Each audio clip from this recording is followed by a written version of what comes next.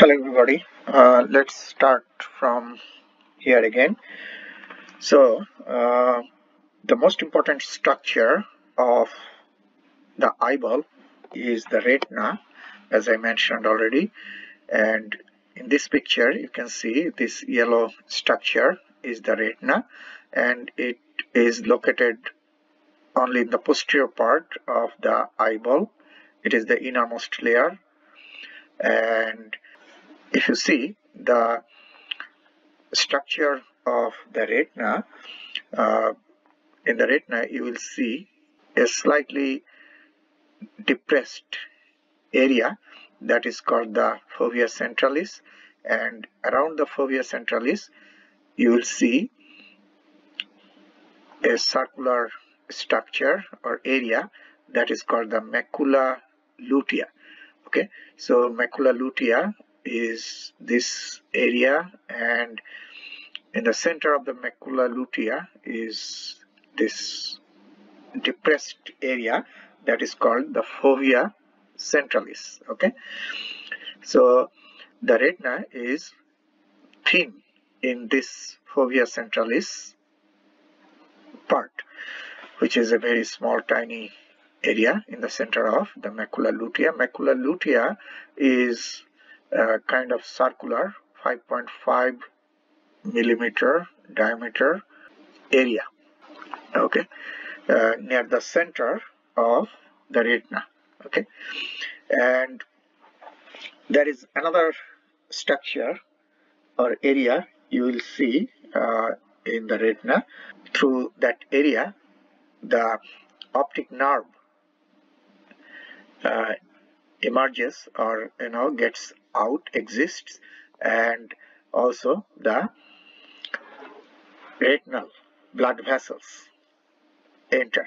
So you can see that this area here, where there is no photoreceptors or rods or cones, so that's why this area is also called the blind spot, because in this area there is no photoreceptors, and through this area the optic nerve gets out and the retinal blood vessels pass. Okay, and this optic disc is also known as the blind spot. Okay, and the optic disc is located more medially to the macula lutea or fovea centralis. Okay, and the macula lutea is located about 4 to 5 millimeter temporal, that means lateral, and 0.8 to 0.8 millimeter inferior.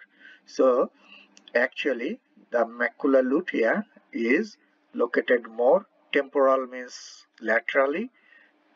How much laterally? I said that 4 to 5 millimeter lateral to the optic disc, and also inferior, that means below the optic disc, 0.5 to 0.8 millimeter below. Okay, now the fovea centralis is the point where the cones are present in highest density. Huge number of cones are present in that tiny area in the center of the macula lutea, and in general the number of cones is much higher in the macula lutea compared to the rest of the retina. Okay, so now if I draw here,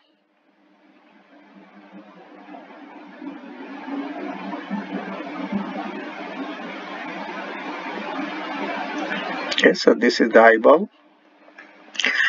and I'm only drawing the retina here. So this is the retina, and this part, the retina is thin, because there is a depression in fovea centralis. So this is the retina, okay, and here you see the depressed area, that is the fovea centralis. Okay, now the retina has two layers in it. The outer layer of the retina is called the pigmented layer. So I am drawing with the green. This is the pigmented layer. Okay,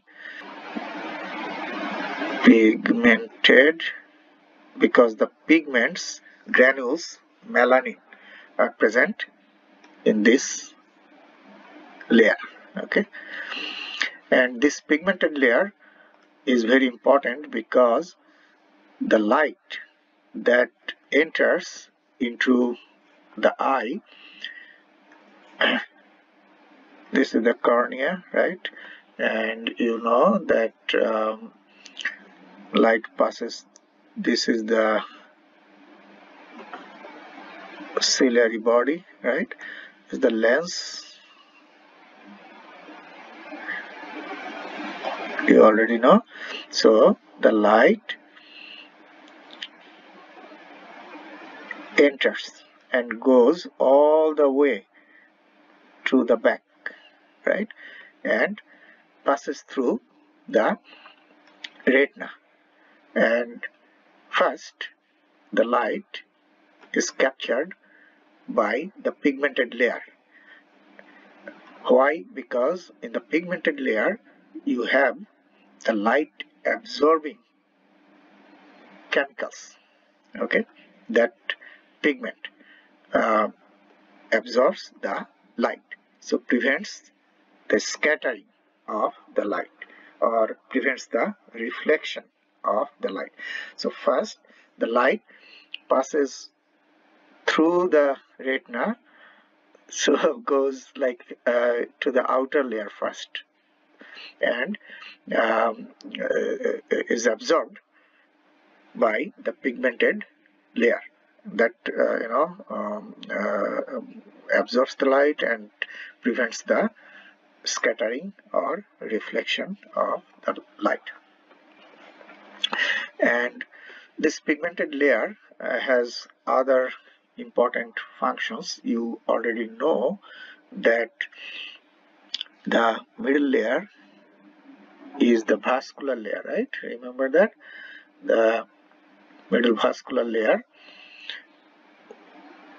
let me draw here. So this is the choroid, which has plenty of blood, right, blood vessels. So what happens, you see, the pigmented layer gets nutrition and oxygen as well as other vascular chemicals. Those are important to keep the retina healthy. So what happens, that from the vascular layer, choroid, the pigmented layer, since it is just under the choroid, it absorbs the oxygen and nutrition and other chemicals and deliver them to the inner layer of the retina, which is called the neural layer. So this is the inner layer of the retina, this is the neural layer, where you have photoreceptors and other important cells. Okay, so this is the inner layer of the retina, the neural layer, also called sensory neural, and the green pigmented. So those are the two layers. Okay, so the pigmented layer prevents the scattering of the light by absorbing the light and also provides nutrition to the retina, inner layer of the retina, and also it is a protecting layer. So it protects the inner layer of the retina. Now, if we just see the retina, this part, the fundus, if we take the picture of the fundus of the retina and see like this, so this is the picture of the retina, and this is the macula lutea, right? And this is medial, so optic disc. This is the optic disc or blind spot, and this is the fovea centralis. And as I mentioned that this is macula lutea, this is fovea centralis, and if you see the distribution of rods and cones, these are two photoreceptors, right? The rods are present mostly in the outer part of the retina. That means located in the peripheral part of the retina. So these are the rods. And the number of rods is much more than the number of cones. And the cones are located in the center of the retina. And I mentioned in the fovea centralis, the highest number of cones are located, heavily present in the fovea centralis. Okay. Also, the cones are located in the macula lutea, and there are three types of color sensitive cones in the retina: the red color, green color, and blue color. Okay, so that's why we say red, green, and blue cones. So the blue, red, and green, those are three types of color sensitive cones. That is, they are activated by three different wavelengths of the electromagnetic energy. Three types of color sensitive cones in human eye. Some creatures have less, some creatures have more than three. Okay, that's why human eye is trichromatic. Some monkeys have two, bichromatic, so they see less color. Okay, so now if you see the number of rods in human eyes, there are about 120 million of rods. Okay, however, the number of cones is between 6 to 7 millions. Okay, much less. Now, as I mentioned that if you see the back part of the eye, again, this is the retina I am drawing, and this is the fovea, right, depression, and the optic disc is here. Okay, so in this part the retina is thin because of that depression, right, in the fovea. So when the light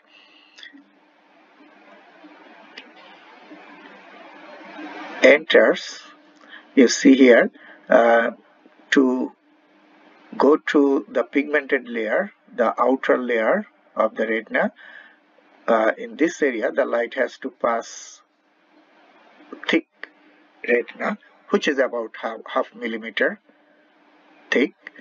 So not too thick, but thicker than this part right here. It is thin where the fovea is.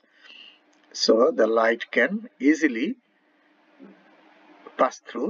quickly pass through this fovea and activate the photoreceptors here. Okay, and as I mentioned, the photoreceptors cones are heavily present in this part here, cones. So the light will hit the cones quickly, easily, because of the thinness of the retina in this area. Make sense? So some layers of the retina are pushed to the side to make this area thin. Okay, so the cones will be quickly and easily be activated. Okay, now the cones give the photopic vision. That means the daylight or bright light vision. Okay, so cones give the photopic vision, and the cones are activated by bright light. Okay, so to see the things in bright light, you need the cones. Cones are also responsible for the visual acuity.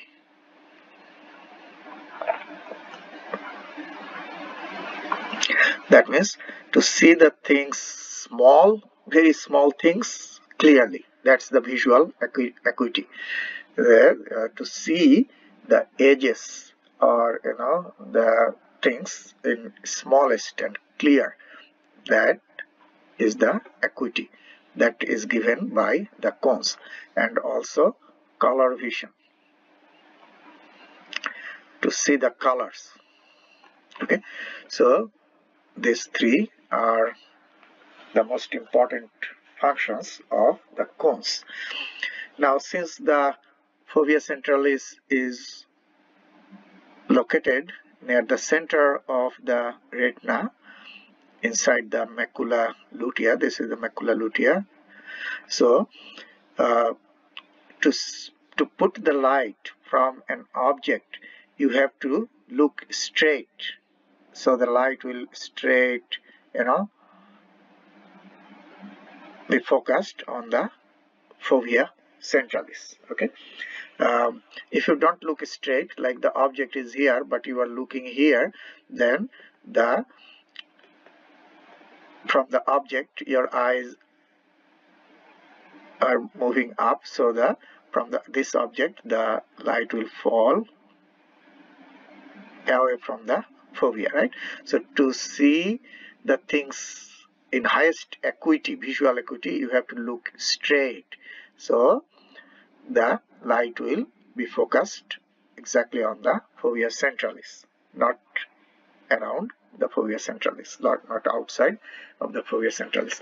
Like if you want to read something, very small writings or letters, and want to see the colors very clearly, you have to look straight. Make sense?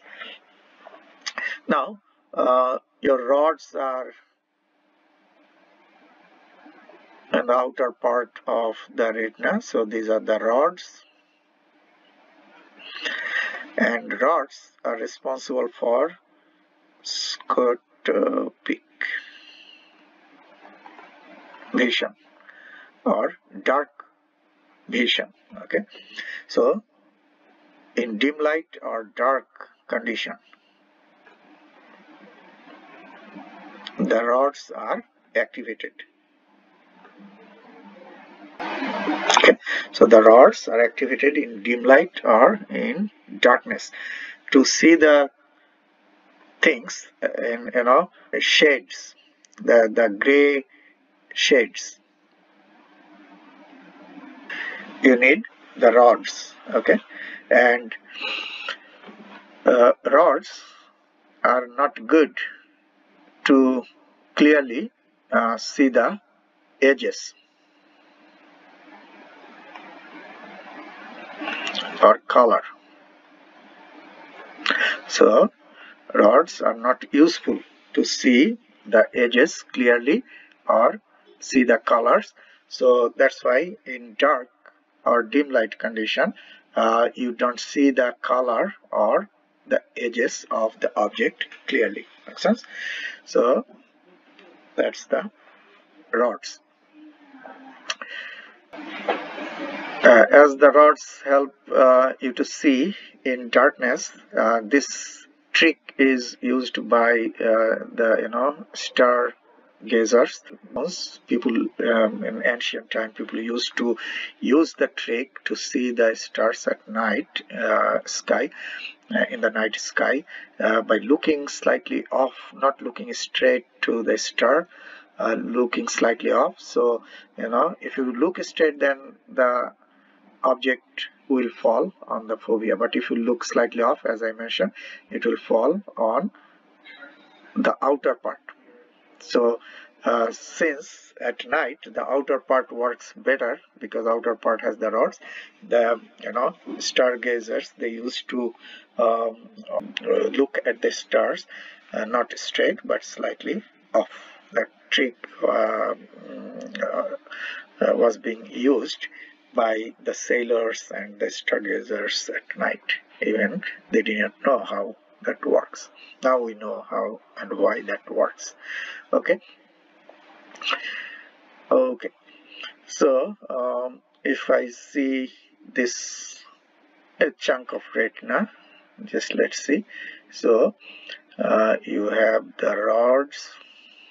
Why they are called the rods? Because the shape of the rods, rod shape, you see, and this is the outer segment,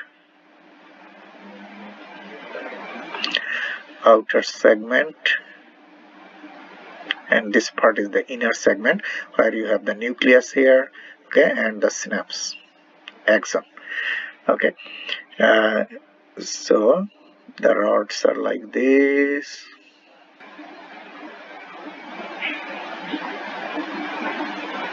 Okay, and then also you have the cones. So let me draw the cone shaped outer segment, and of course the nucleus, okay, and the synapse here. So this is the outer segment of cone, nucleus, okay. So this is the photoreceptor layer in the retina. Photoreceptor layer, where you have the rods and cones, two types of photoreceptors. And you already know the outer part has the pigmented layer. So these are the cells filled with the pigments, melanin, and the pigments absorb the light, prevent scattering. So pigmented layers functions I have already mentioned, right? So this is the pigmented layer of the retina. Okay. Actually, the outer segment of the photoreceptor cells are kind of attached to the pigmented layer, or inserted a little bit into the pigmented layer. Okay. And then you have another layer here, another layer of cells, and this is called the bipolar cell layer. This is bipolar because it has one dendrite. This is the dendrite and this is the axon. That's why it is bipolar, right? neurons, nucleus here. So this is the synapse. You see the synapse where the neurotransmitter glutamate is released. So let me draw another bipolar. So this is another bipolar cell. This is another bipolar cell.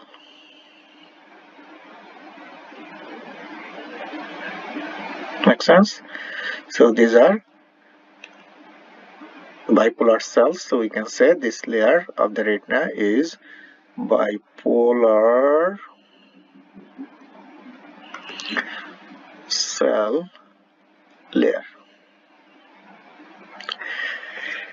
And the innermost layer is the ganglion cell layer.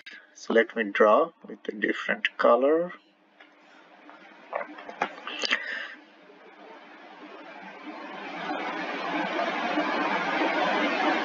Ganglion cell. Okay, so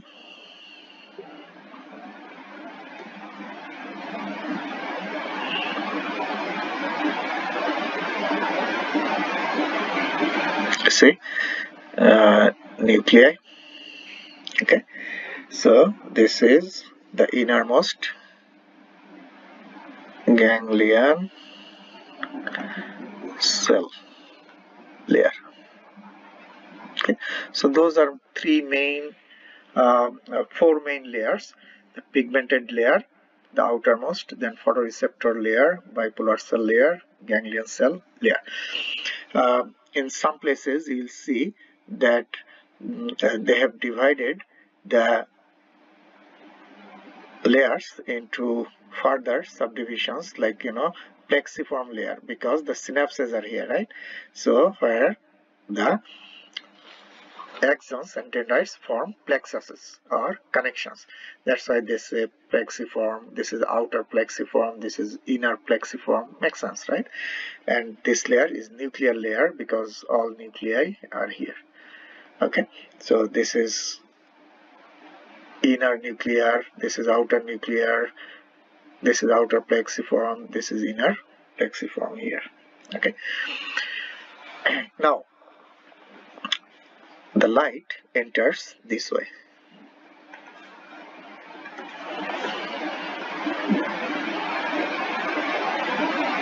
Right, light comes from inside the eyeball, passes through the vitreous humor, and I mentioned before that light passes through the retina and then hits the photoreceptors. Okay, so the activation process starts from outside to inside. Okay, not from inside to outside. So in the outer segment, you remember the outer segment of the photoreceptors, both in rods and cones, you have this disc like sacs, hundreds in the outer segment. Okay, and the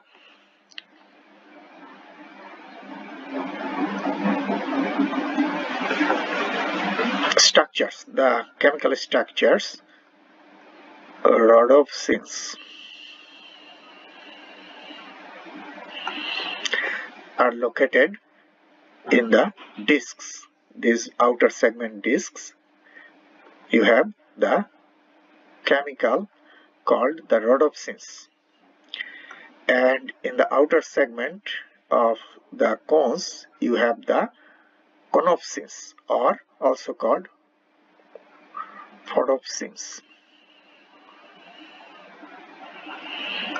Same thing. Okay, there are three different types of photopsins, the red, green and blue, right?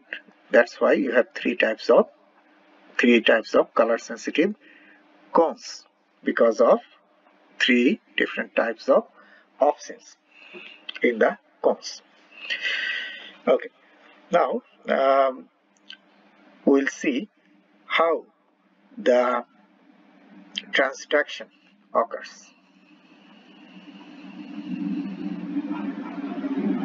Okay, which is very important.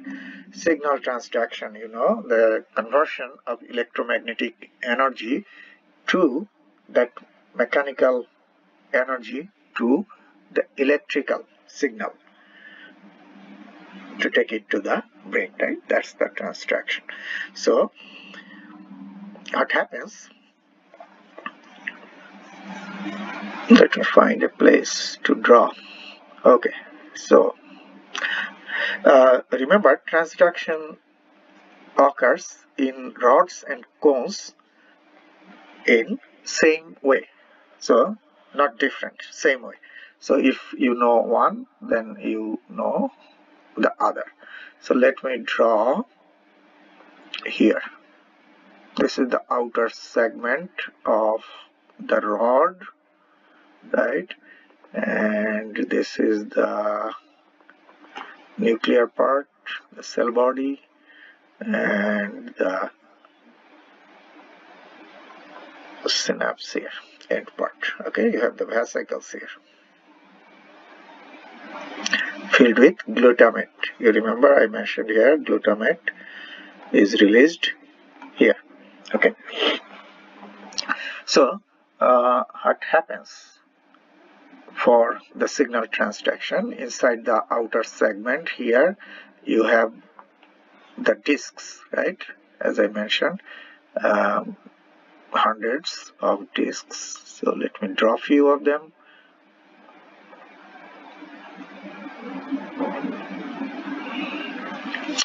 Okay, very good. Now,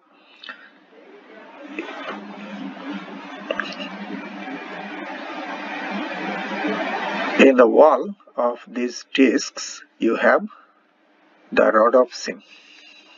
So, rhodopsin.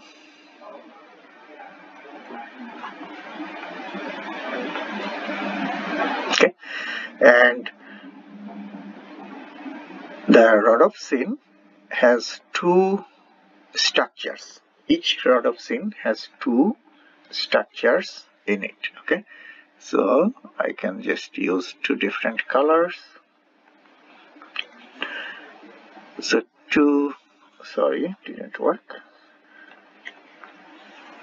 Okay, so two different, right? So this is one part of rhodopsin and this is another part of rhodopsin. Okay, so one part is called the opsin and another part is called the retinal.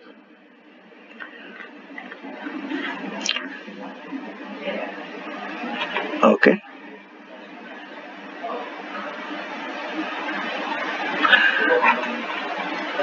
so the opsin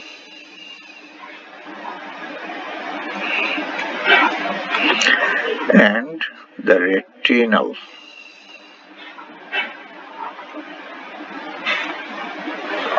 Okay, this part is the protein molecule and retinal is a chemical. Now if you see the structure of the retinal, you have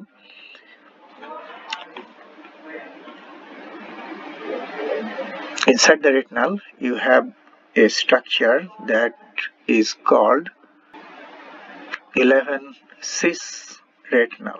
Okay, so like this, 1 2 3 4 sorry 1 2 3 4 5 6 7. Okay, 7. So here in this chemical structure there is a methyl group here, methyl structure like this. Okay, and then at position 7, and this is carbon ring, right? carbon ring, and just know that this structure is called 11 cis retinal.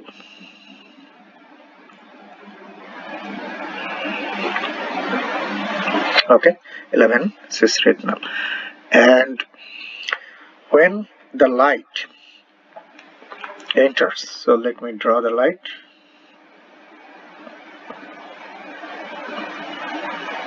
So light hits the rhodopsin.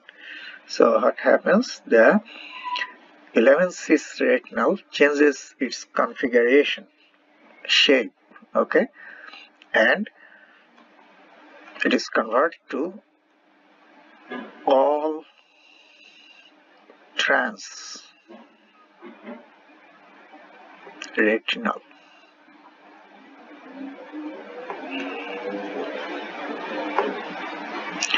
What happens? This structure changes its position. Okay, so now it will look like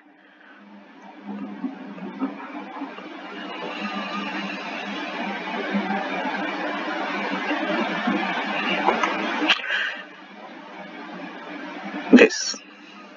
So instead of this, it will move the position, shape or position, and this is now called transretinal, all transretinal, from cis to trans. Okay, and that will release this opsin, okay, from the rhodopsin. So the opsin will be freed, okay, will be released, and that opsin will do what you see, will activate a protein here. This is the protein. It is everywhere. This protein is called cyclic. This protein is called transducin. Transducin. Okay. So this transducin will be activated. Okay. And when the transducin is activated, it will activate an enzyme that is called phosphodiesterase, PDE, phosphodiesterase. So let me draw with a different color that would be helpful. Orange, probably you like it. So this is the phosphodiesterase, okay, also known as cyclic GMP phosphodiesterase. It will be activated, okay, and when the phosphodiesterase is activated, what it does, this activated enzyme will change the cyclic GMP inside the cell to GMP.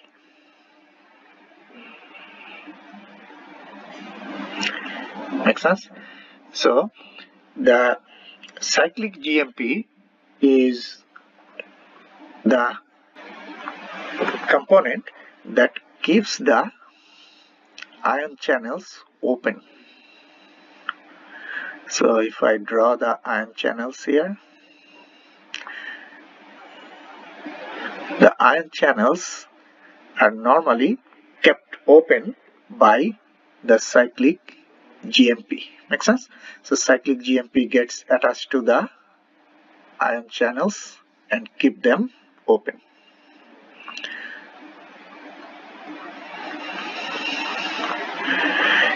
In dark condition, okay, so in dark condition the channels are open because cyclic GMP is available, okay, to keep the channels open. That is in normal condition, okay. In dark condition, when no light is presented, so what happens, the sodium influx occurs in dark light. In dark or dim light condition, the sodium will get in through these open channels. Make sense? So what will happen? Depolarization, positivity inside, right? That causes depolarization. We talked about that before. So when depolarization occurs, what happens? The electrical signal, right, will open the calcium channels here, and calcium will enter and will rupture the vesicles. You already know this. So the vesicles will rupture and release the glutamate here. Make sense? So the glutamate I showed you here in this area, the glutamate is released at the synapses.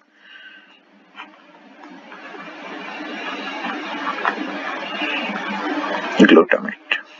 Okay. Now, that is in normal condition. However, since the light, you see here, I showed you the light does all those changes. Let me repeat again. Light will stimulate the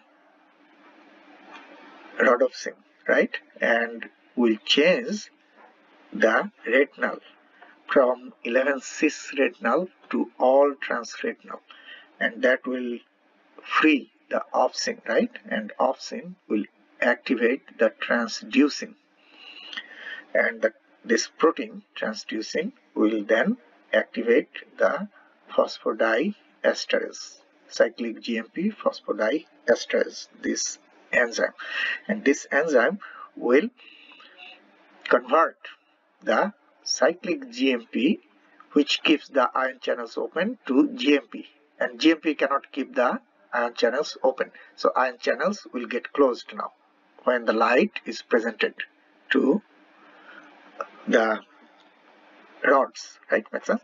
So now the channels are closed because cyclic GMP has been converted to GMP, okay, which is not capable to keep the channels open. So sodium will not get in. So what will happen now? Now hyperpolarization will occur. Okay, so instead of depolarization, which is like this, remember this depolarization is not action potential.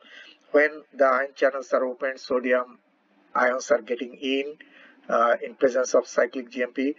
The depolarization that occurs, that is the graded potential. Okay, we talked about the graded potential and action potential. So this is not action potential, this is graded potential. Okay, that means EPSP, excitatory postsynaptic potential, EPSP. It does not reach to the threshold to produce the action potential. Okay.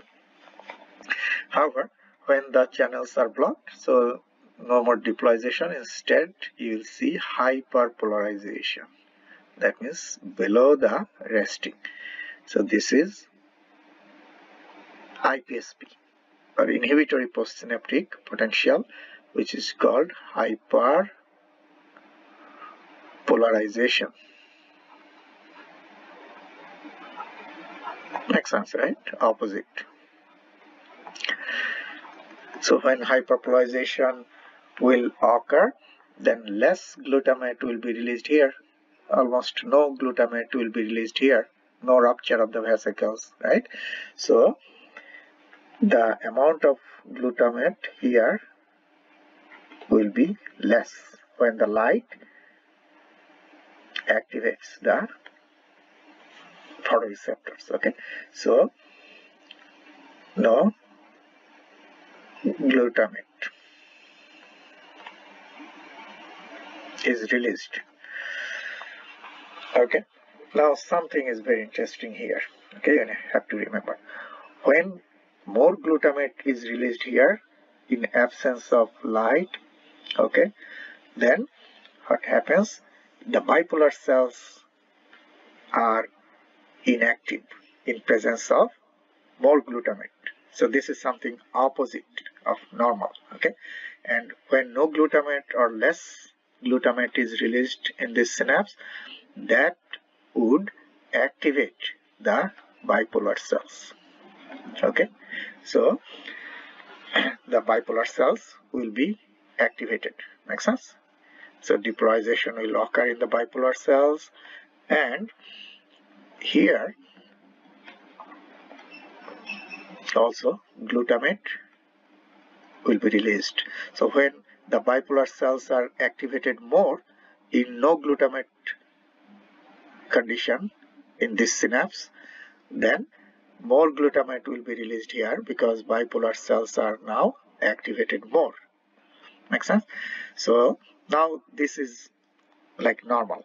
More glutamate will activate more ganglion cells here. So in the ganglion cells also excitatory postsynaptic in the ganglion cells, the action potential will be generated here,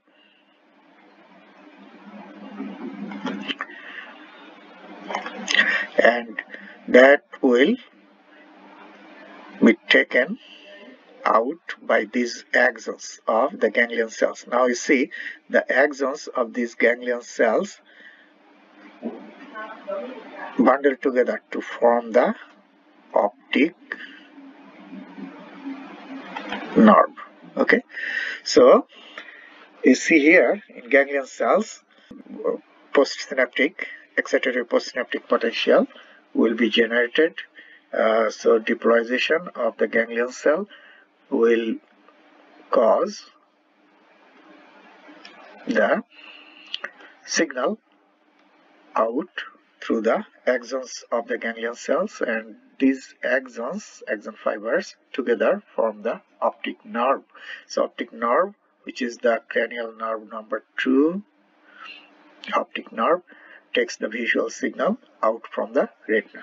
Okay, now let's go back here. So you know that you have the optic disc. So fovea centralis here, right? This is the optic disc, and from all these cells, the axons join together and get out. So axons will join together, right, form the bundle, and will get out through the optic disc or blind spot. So this is the optic nerve or cranial nerve number 2. So that's how the signal is taken out from the retina, okay, towards the brain. Okay, and that's how the transduction of the signal, visual signal, takes place. Make sense? Now let's talk a little bit more about the retinal cells. So photoreceptor cells, bipolar cells, ganglion cells, you know those are 3 main types of cells. Also we have 2 other types of cells.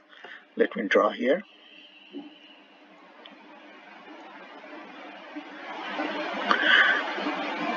This cell is called the horizontal cell. Why? You see the way it is connecting the photoreceptor cells one to another horizontally, right, like this sideway. So these are called the horizontal cells, these tiny cells here, and the horizontal cells release the chemical that is called GABA.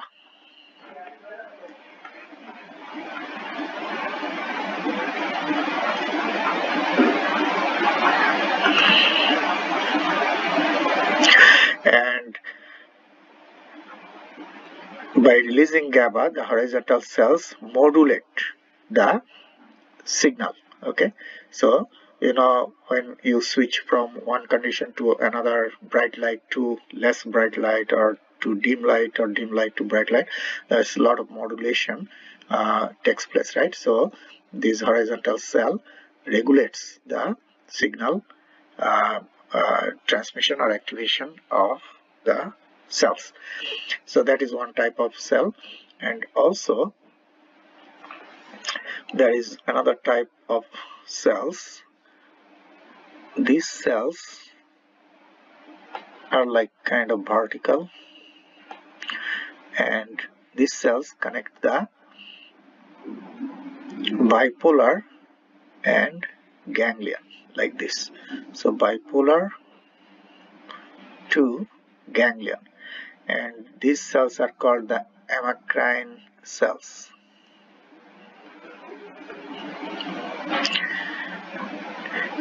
Amacrine cells. They also release GABA and dopamine to regulate the or modulate the signal transmission between the retinal, bipolar and ganglion cells. So those are different types of cells in the retina. Okay, so different layers and different cells. And also I explained how the transduction of signal takes place. Okay, so that is important. Now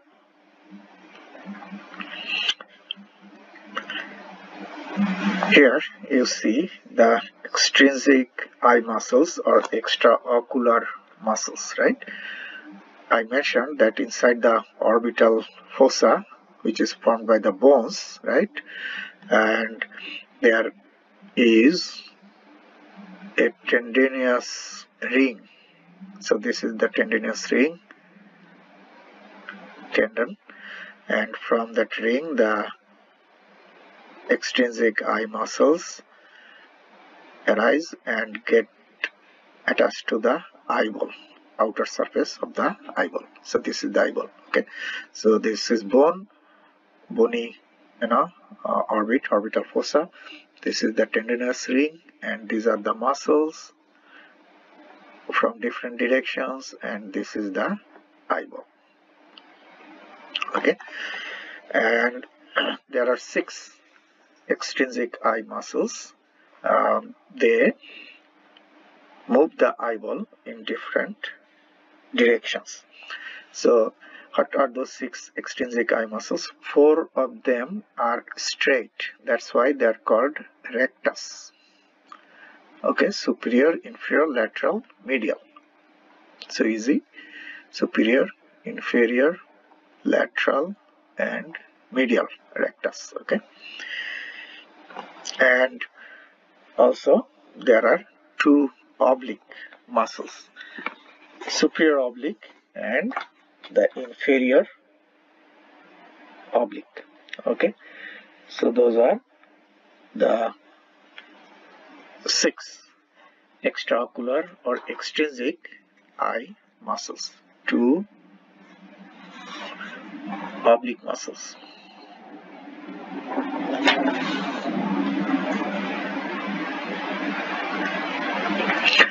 Superior and inferior.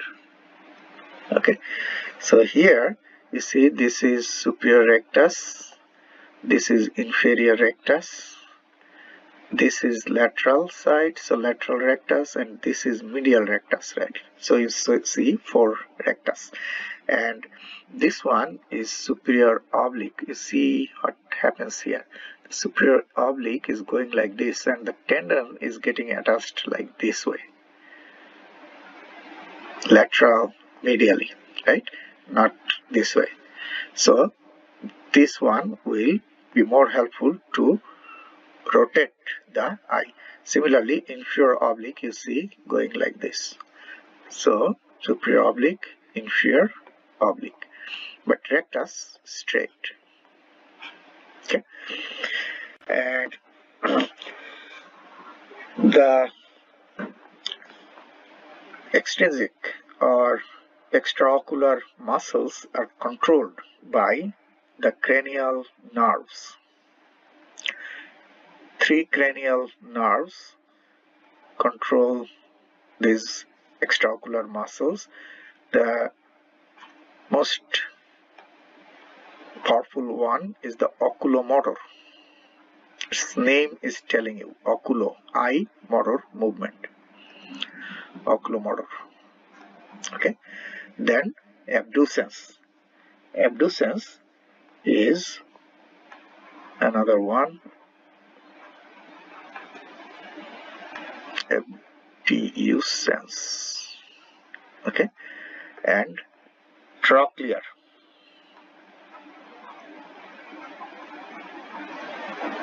Nerve. Okay. Oculomotor is cranial nerve number 3.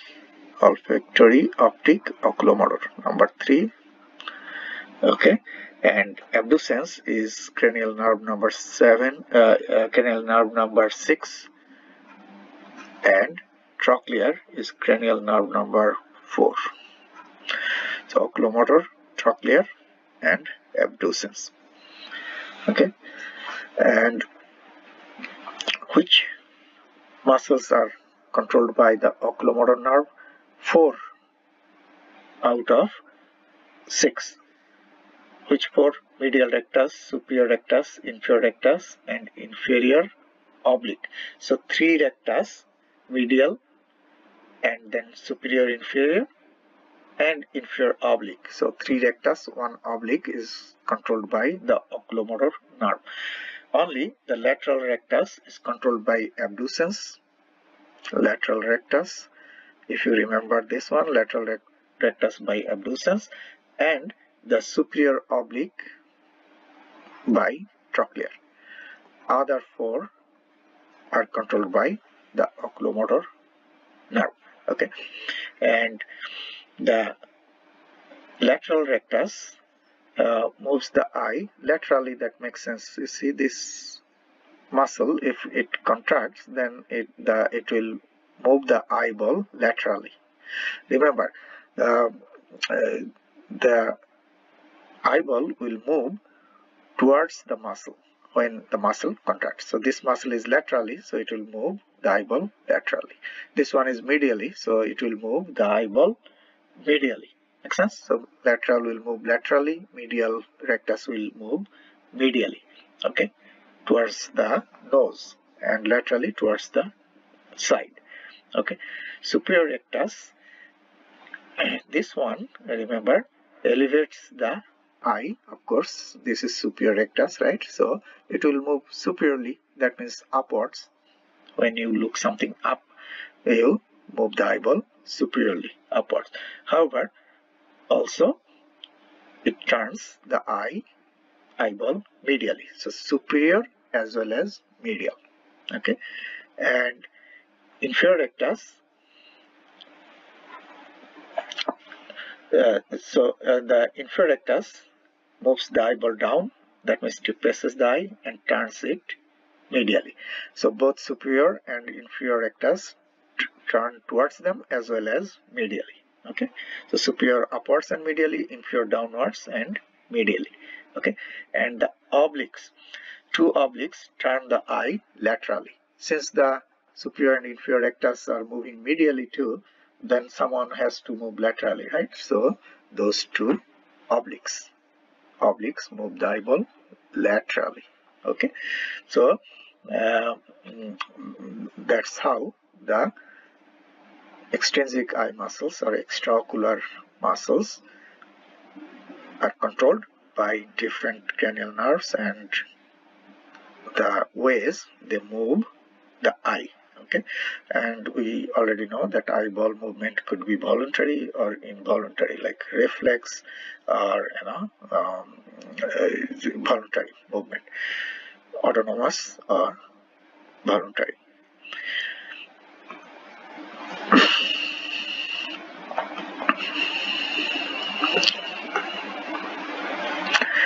Okay. So here you can see those information I gave you about the extrinsic eye muscles. Okay, pupil. You know that the aperture or opening inside the pupil is iris is the pupil. We talked about that. And if you see the iris, the iris has two types of muscle fibers. This is the pupil, the opening, and around the pupil you have the circular muscle fibers. Those are the sphincter pupillae, and then the outer part you have radial fibers. So these are radial.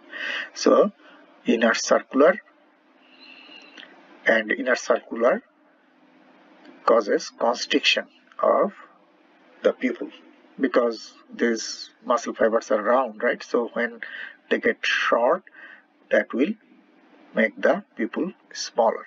Okay, and when the outer radial fibers contract, inner sphincter muscle relaxes, then they will pull the circular or sphincter muscle outwards from all directions, so the pupil will dilate, okay, due to relaxation of this and contraction of this. So that's how the dilatation and constriction of the pupil take place. And I mentioned the conditions, how sympathetic, parasympathetic activation changes the shape of the pupil or size of the pupil, and also I mentioned that the amount of light changes the pupil. Okay, so if you see here now everything I explained already. Okay, the last thing in this part is the function of the lens that I explained already. However, what happens if the lens cannot focus the light exactly on the retina? Lens is supposed to focus the light exactly on the retina, right? To see the things clearly. Now, if for some reason the lens fails, it could be due to age, the flexibility of the lens can be reduced or changed, then the lens may not be able to focus the light exactly on the retina. It could be before or after.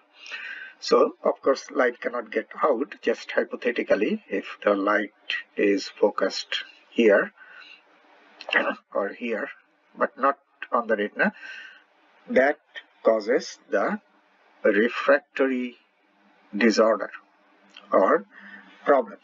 So if the light is focused in front before retina, that causes the refraction disorder that is called the myopia.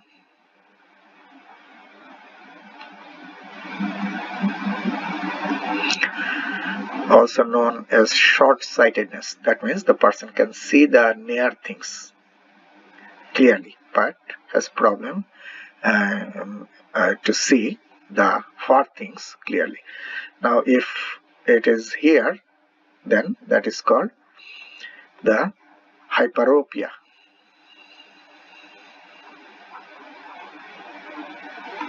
Farsightedness. The person can see the far things clearly, but problem is to see the near things clearly. Okay, so in both cases you have to do what? You have to use the glasses.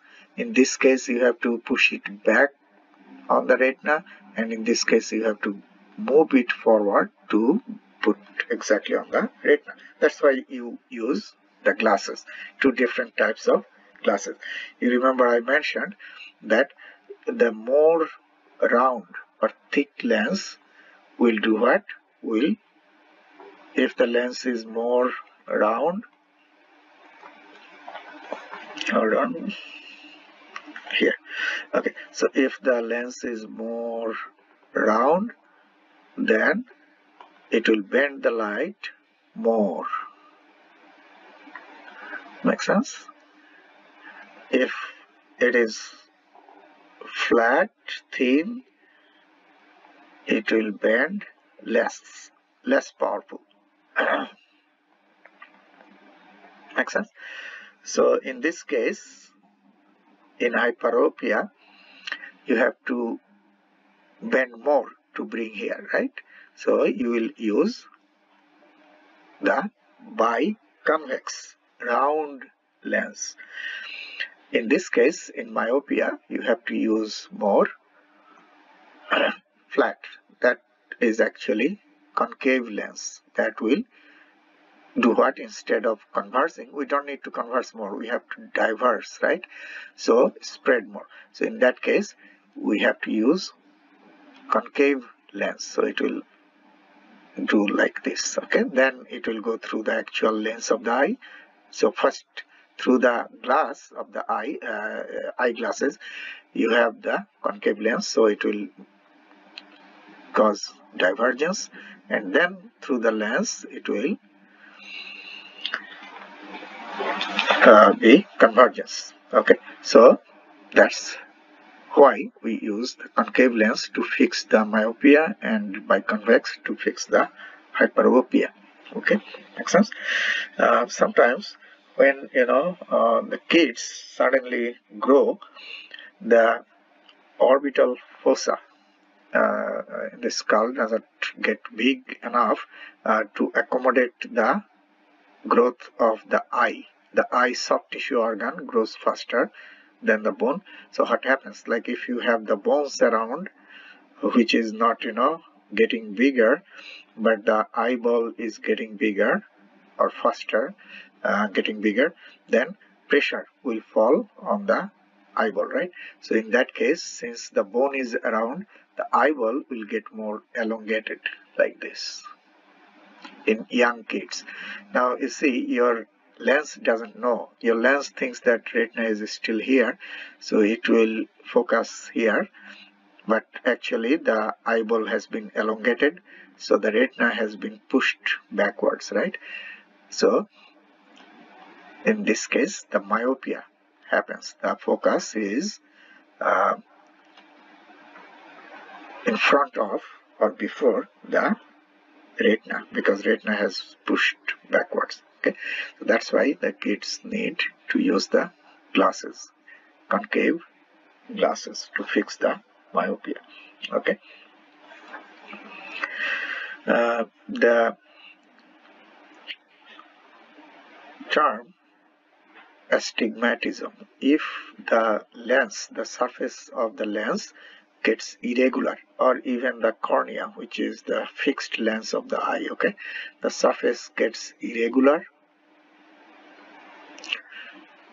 the focus will be defective, and this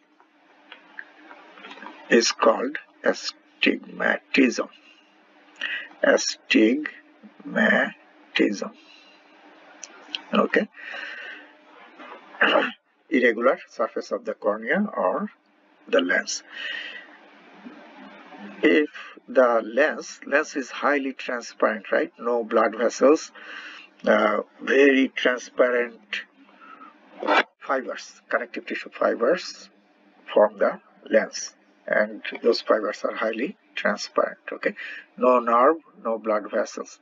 So the lens allows the light pass through it without any obstacle. However, sometimes that protein, highly transparent protein of the fibers, may lose the transparency, so the lens will get cloudy, and that condition is called cataract. All of you have heard this condition. Usually occurs due to age.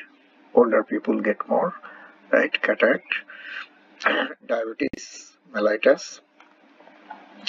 Also radiation, UV radiation, all those could be the factors responsible for this condition, clinical condition. You have to remove the lens.